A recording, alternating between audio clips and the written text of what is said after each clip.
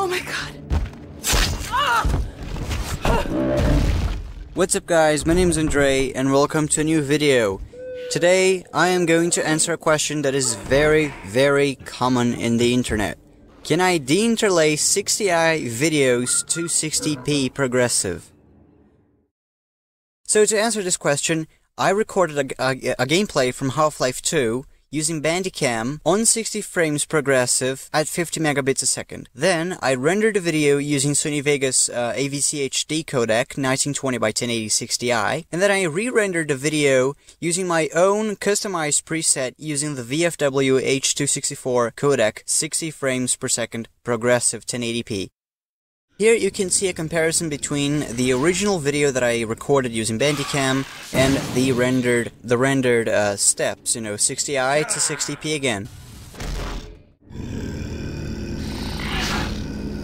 As you can see, it kinda looks smooth.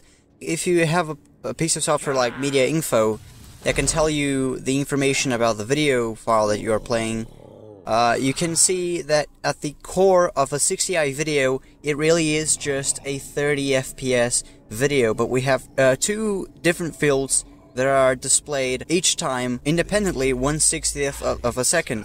So the video at its core is 30 frames per second, but we have two fields that appear independently in the screen. So although it looks smooth, it doesn't look as smooth as the 60 frames progressive video naturally. And that is because the interlacing process is not perfect. First of all, by interlacing the video, you're going to lose some of your vertical resolution, and also sometimes the interlacing process can create flickering in the image. If you want to download the source clips that I used for this video, including the 60p to 60i to 60p again clip, I am putting download links in the description. So I hope you guys enjoyed this video, and I'll see you guys in the next one.